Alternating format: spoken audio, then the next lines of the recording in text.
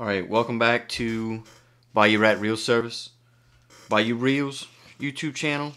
Today we're going to be looking at a classic reel, a Bantam Shimano Curado CU-200.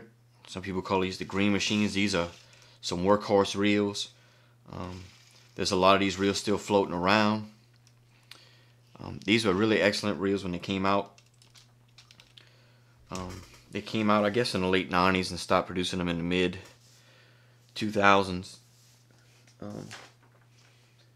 Before I get started, I just want to ask everybody to please subscribe if you're enjoying my content, and like my videos, comment what more you would like to see, or if you have any tips, not only for the reel work, disassemblies and reassemblies, but for video and filming as well, if you see something that I could be doing better. And I would appreciate it. Now, before we get started, as always, I have my schematic for the reel.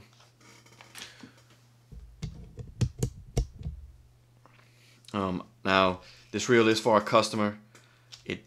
He told me that he hasn't had it cleaned since it was given to him, which was several years ago. I don't know if you can hear.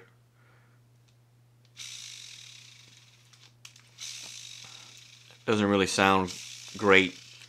I can see in the worm gear there's no grease left inside this worm gear. I'm trying to get to where the light catches it. So there's no grease in it. Sounds like it's pretty dry. Maybe some bearings might be out. I don't know. I don't anticipate it to be in great shape, but these reels are hard to kill. If you need to replace bearings, that's usually all you really have to do, unless you really damage it. So we're gonna go ahead and get started with disassembling this Curado.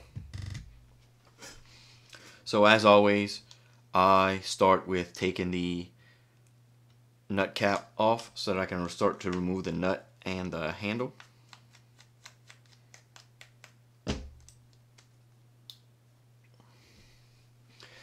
The nut is a 10mm wrench.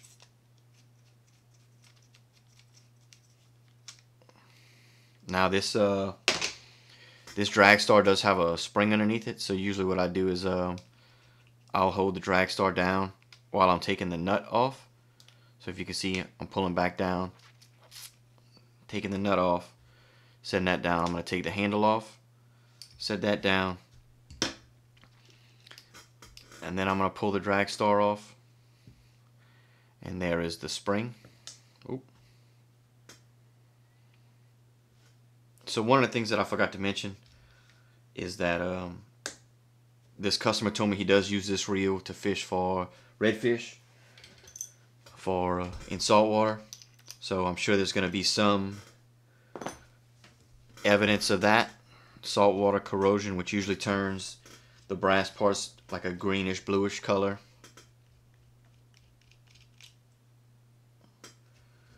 Take that off. Take this washer off. Take the two bent drag washers off.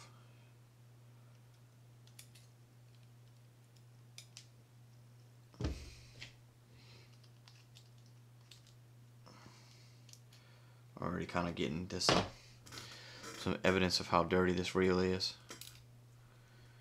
Let's see. That could be from using braid, and then the braid getting mixed up with any kind of grime.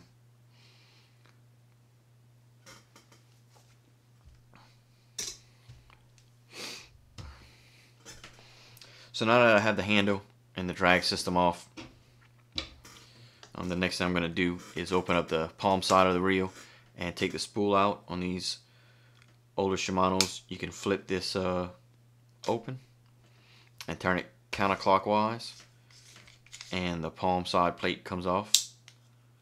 I usually just snap it closed so I can lay it down flat, and I'll pull the spool out, which It already feels like it might be seized. I'm going to take this spool tension cap off. There is a spring under here. Take that spring out. Set that aside. So this spool is feels like it might be seized up inside of this bearing.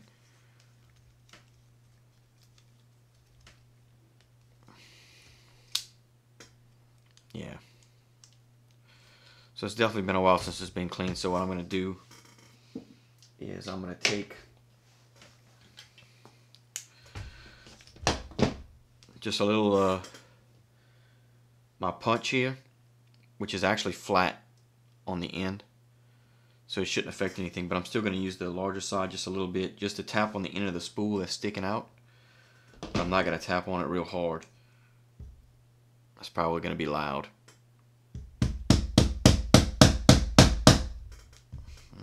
Didn't come out.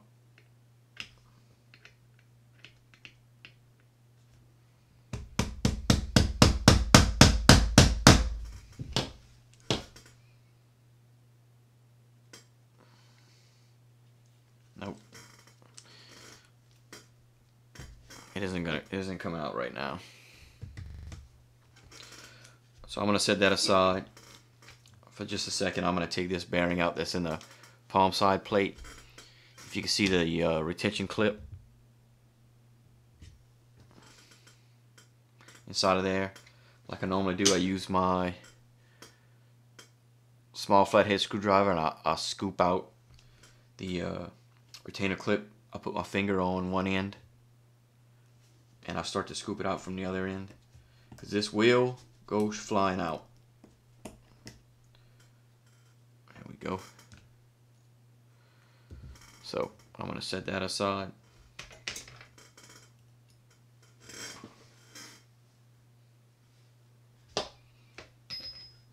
And then I'm going to try to pull this bearing out.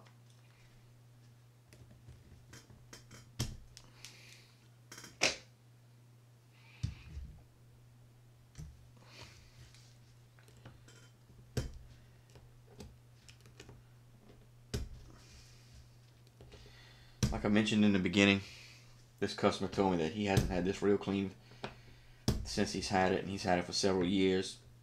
So I am going to be expecting things to be tight and dirty and difficult on this reel. The reason why I'm filming this one and not one that I know is going to be easy, because I want to illustrate how difficult it can be sometimes to clean reels and disassemble and reassemble reels. What I may do here is I may take this ring off of the plate, which I don't normally do, to see if I can push this bearing out from the backside. So I'm going to take these two screws out to try to remove this plate.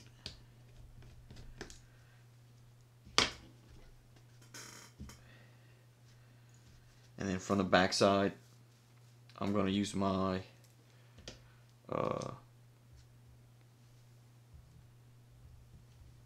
little pick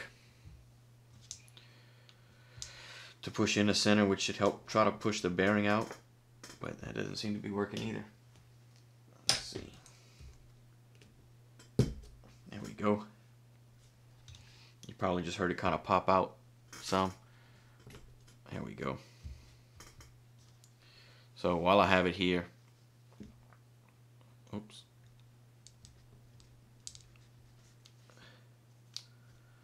I'm going to go ahead and put this back on.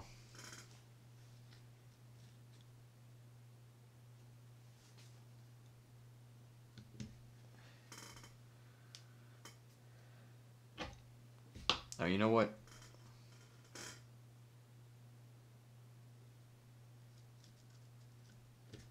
This is going to need to be cleaned too. It's pretty dirty. I don't know if you can see how much dirt is kind of built up in there and grime. So I'm going to leave this apart.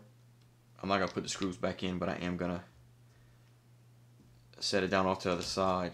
There is a spring in here.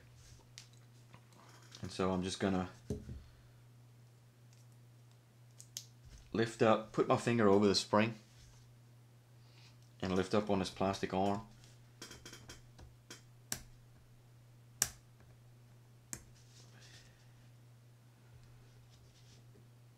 From the underneath. Take that out,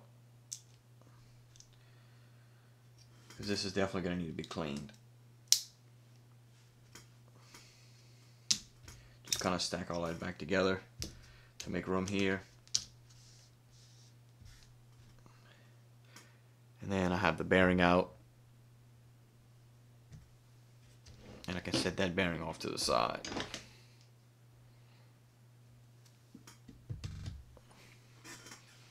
Now back to the main body of the reel. I was able to push this spool out by tapping on the pin a little bit more. So I'm going to take this spool off, and I can see part of why it was stuck. If you can see how dirty and kind of grimy this tip is. So spool shafts have a real tight clearance. I'm just gonna give that a wipe while I have it in my hand.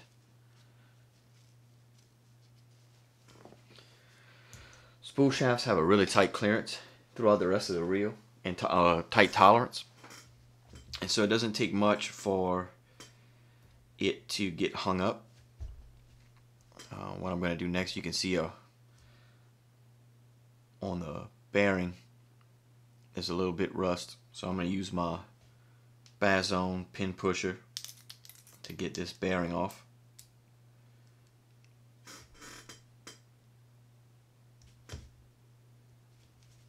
I really like these Bazone tools versus the Boca bearing pliers in most cases, because I just find that it's, I don't know, less stress put on it, and I just feel like when I'm squeezing those pliers tight and then it pops, it just feels just so violent. But I do like Boca's bearings, and I am a Boca dealer.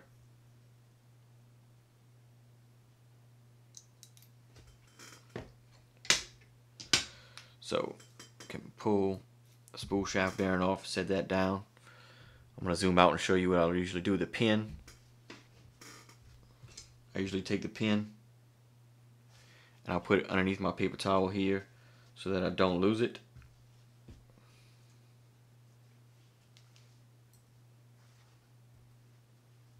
Because it's very small, and parts for these Curados are starting to get difficult to find. Usually any parts that you need to find are coming off of already existing parts reels. So I'm just looking at this reel, and I notice that all the brake tabs are pushed out, which will give you the most resistance, which may be part of the reason why I was making so much noise whenever I was spinning the reel. But we're going to set that aside and start taking the rest of the reel apart on the reel handle side.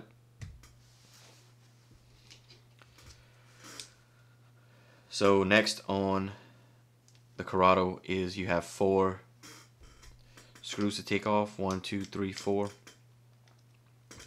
I always start from the front top and work my way clockwise towards the bottom whenever I do the outside screws. There are no screws on the inside like other reels, or on the underneath of the body here, usually here. This one only has the 4 screws on the outside plate. So I'll start from the front on the top, and I'll lay them out in order and try to take note of which ones are different lengths. I believe on this one, the bottom one, which will be the last one that I take out, is usually the longest one, and the other 3 will be the same length.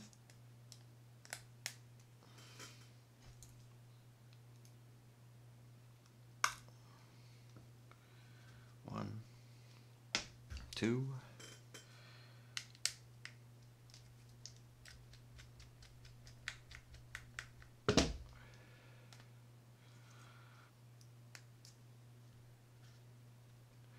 Three. And then this last one here at the bottom, the 4th one. This is usually the longer one, which, if my memory serves me correctly, I will be right. Now I continue to hold the plate against the frame of the reel. Yep. So you can see this last screw here that I took out of the bottom is longer than the other 3. So I'm gonna let the springs kind of push it up a little bit, or let it come loose, and then pull it up slowly.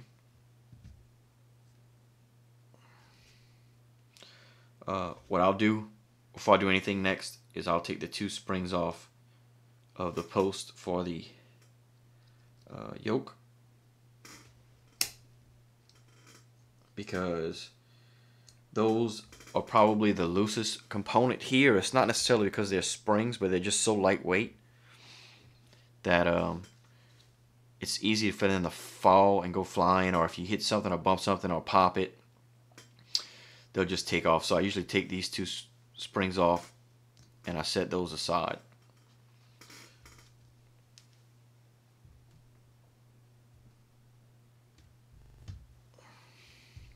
Now next what I do is I take the plate, and if the drive shaft roller clutch sleeve didn't stay on the drive shaft, I'm going to push it out and take it out.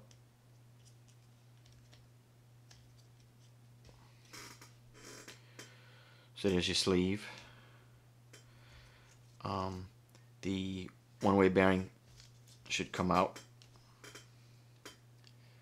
Let me I'll pull this bearing out before I lose it, because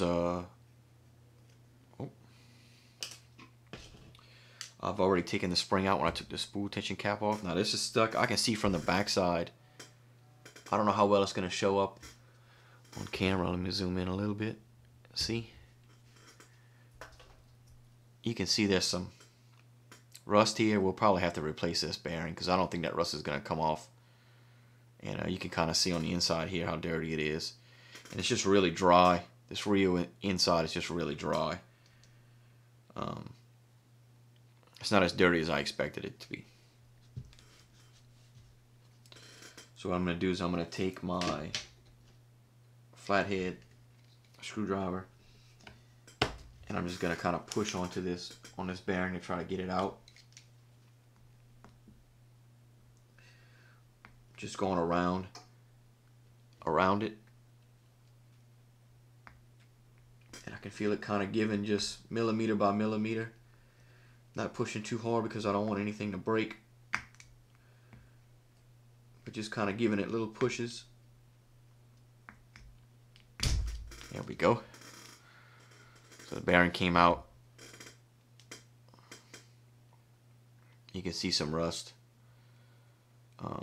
This surface rust right here usually doesn't bother me too much, and it cleans up alright, but when that rust is on the face of one of the sides, usually that means some of that rust and that corrosion has gotten inside of the bearing. So it's usually difficult to clean,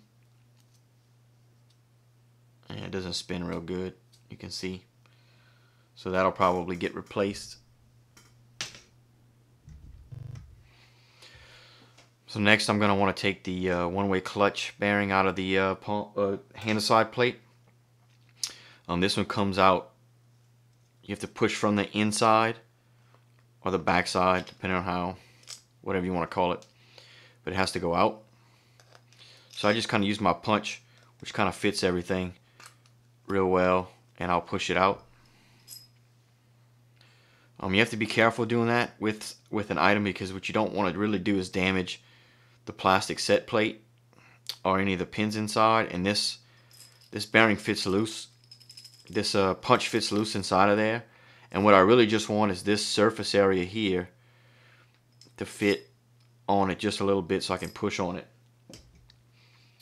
So that came out, and now the handle side plate is off and empty, and ready to be cleaned. So next I'm going to start to take apart the drive shaft, or the drive gear and the drag washers.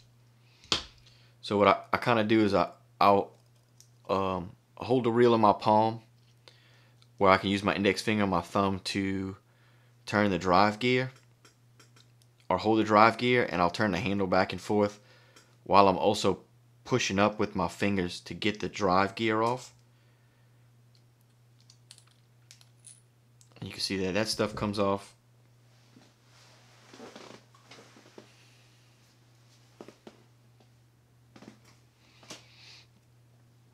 Then next I'm going to take a pick or a screwdriver and take the top drive washer off, metal washer off. Then I'm going to take the same pick and try to get underneath this felt washer. Get the felt washer off. Now this time the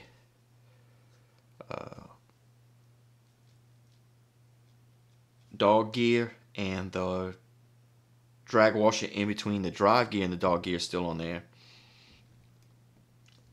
But sometimes they stay stuck to the bottom of the drive gear, which is fine.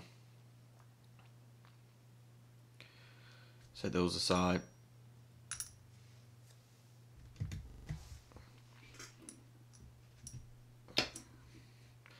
Next, I'm going to take my screwdriver and lift up on the yoke so I can take the yoke and pinion gear out.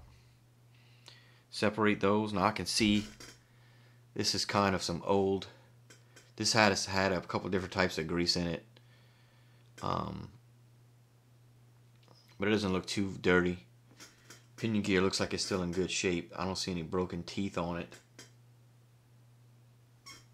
So now that that's out, now that we have the pinion gear and yoke out, nothing left on here is going to fall out. So what I like to do is I like to go back to the palm side and take this screw out so I can remove the faceplate.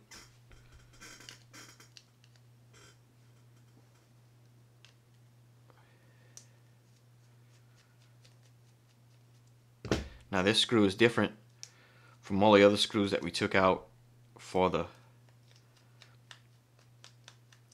side plate or the handle plate, because it's silver where all the other ones are black. So it's easy to know which one it is. So that's usually where I put it at, knowing that it's for the faceplate. And then the faceplate comes off, which exposes the line guide on the worm gear system. From here, I'm going to start to take the worm gear and line guide off. To start that, I use a little bit larger flathead that fits well into this plastic cap, and just break it loose. And then I'll finish it, removing it with my fingers, and set everything aside together. Inside of this cap is the pawl, which is kind of stuck in there because it's a little dirty in there too, of course. So one method to kind of get it to fall out is I'll just kind of shake the line guide, or start to turn the handle and see if I can get it to kind of slip out some, which it doesn't seem to want to do.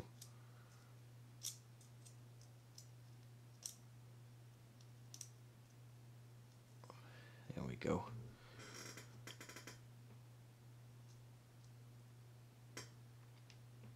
So there's the pawl.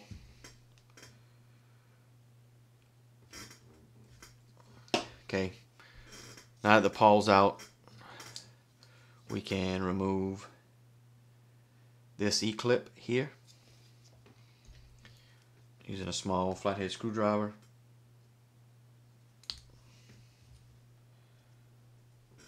And put my finger over it so it doesn't shoot out when it breaks loose and lose it. So there's that small wee clip. I'm gonna push this brass washer to line it up so that I can push the worm gear through the shaft sleeve pretty well. And I'm gonna take that washer out, put it on the side. I'm gonna pull the drive shaft out, and you can see the sleeve starts to come out with it. And then the line guide comes off. Now usually this is where you'll see a lot of dirt, because this is a system that's exposed to the elements, to the outside, so you'll see a lot of dirt and build up here, which this isn't terrible.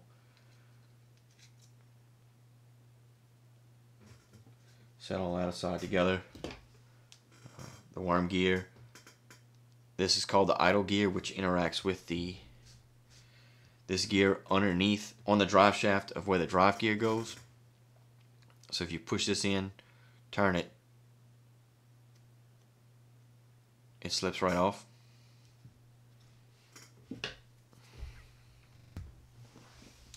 Now that we have the worm gear out of the way, we're going to take this drive shaft off, which on these reels is a little tricky because you have to go through the body of the reel. And I'm going to see if I can position this at an angle where you can see it with the light and not create any shadows. But there's two screws here, 1 and 2, and underneath this plate that these screws hold is the C-clip that's holding the drive shaft on, if you can see that. So this C-clip is holding the drive shaft on. Now if you notice, these two screws, 1, 2, line up with these two holes here. And I have a screwdriver that fits well through these holes and into the head of that screw. Let me back out so you can see the whole thing a little bit.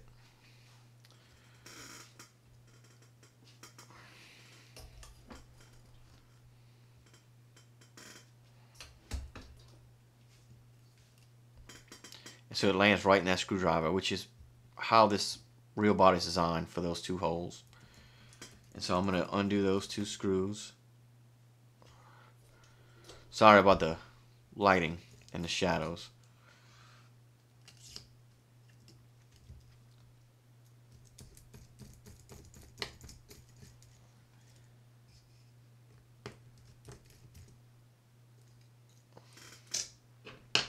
I'm going to take one of my flathead screwdrivers,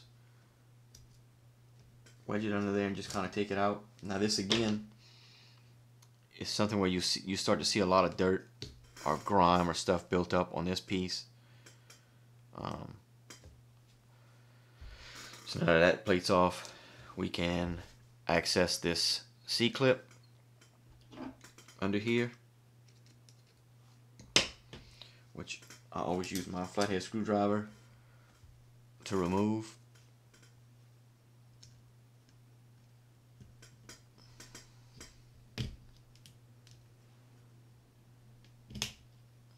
There we go. So the C-clip's off. The drive shaft fell out. But what was underneath the C-clip is also important, because you have some washers.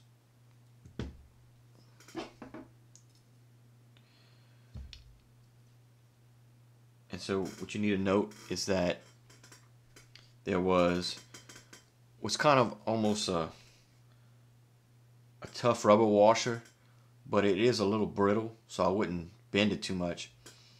And then a brass washer. Those were what was underneath the C-clip.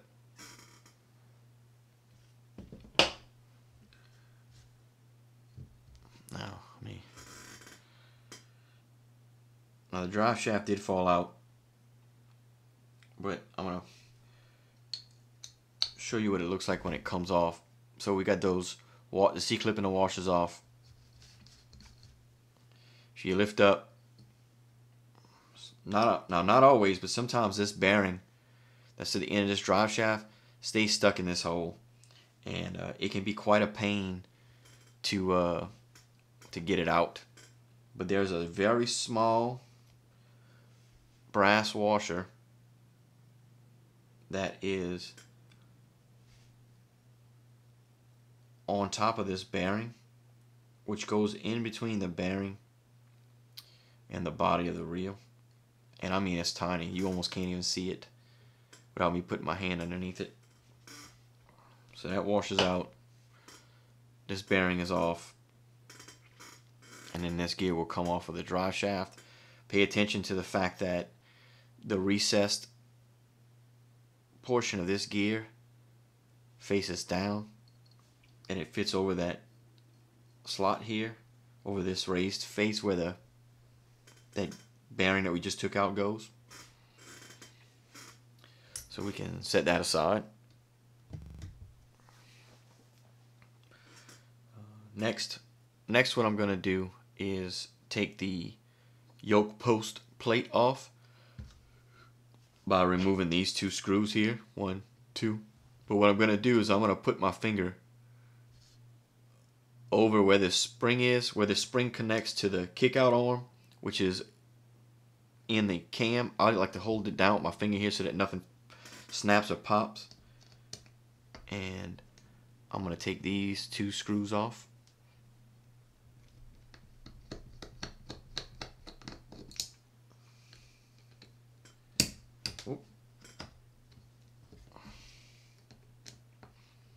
Trying to not block the shot with my hand while I unscrew it.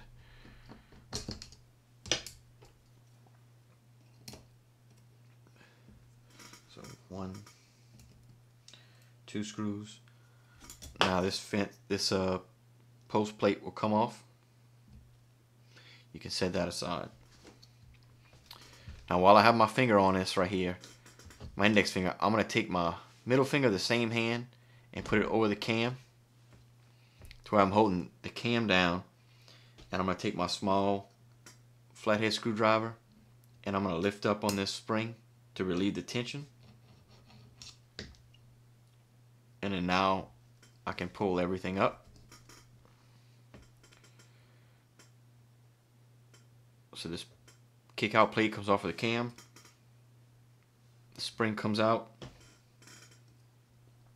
And you'll notice that this spring has 2 ends. One end has a long shaft and the other end has a little bit of a shorter shaft. The long shaft on this reel fits inside of the body of the reel, where the short end is what fits inside of the kick out arm. Now the only thing we have left is to remove the thumb bar and this arm that activates, interacts with the cam, which is what this tab on this arm is for. So the first thing I do is I take this screw out here, which just keeps it close to the body of the reel.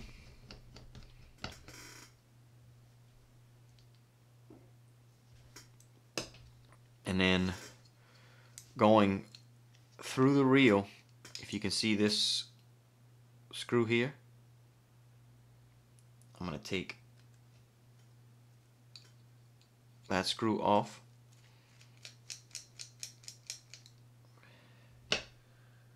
And take it out. Set the screw aside. Now I'm going to pull the plate out, this arm out, and then the thumb bar, you should be able to manipulate it off.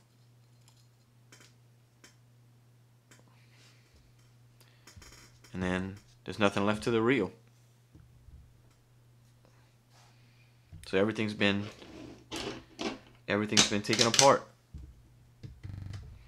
So what I want to do here is sort of take a moment to show you how I have everything laid out as I take it apart.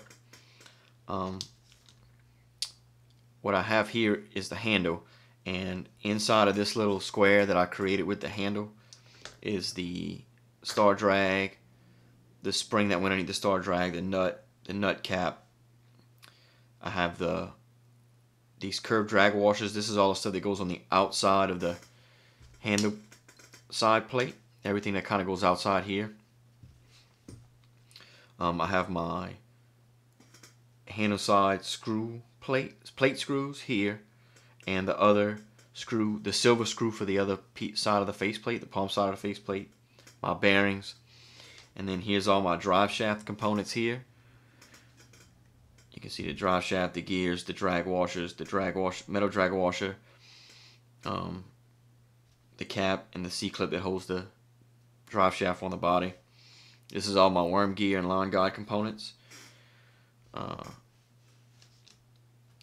then here I have all of the brake and cam systems, including the thumb bar, the yoke, the pinion gear, and that's it. That's how this reel comes apart. I'm going to clean everything and wash it up real good, and when we come back we're going to reassemble it with some fresh oil and fresh grease. Now please remember to subscribe, comment, and like the video. Again, comments can be about reels in general or about my filming qualities. Let me know if you have any suggestions or notice anything that I could be doing better. I'm definitely open to all of that for sure. So thanks for watching, and coming up next will be the reassembly video.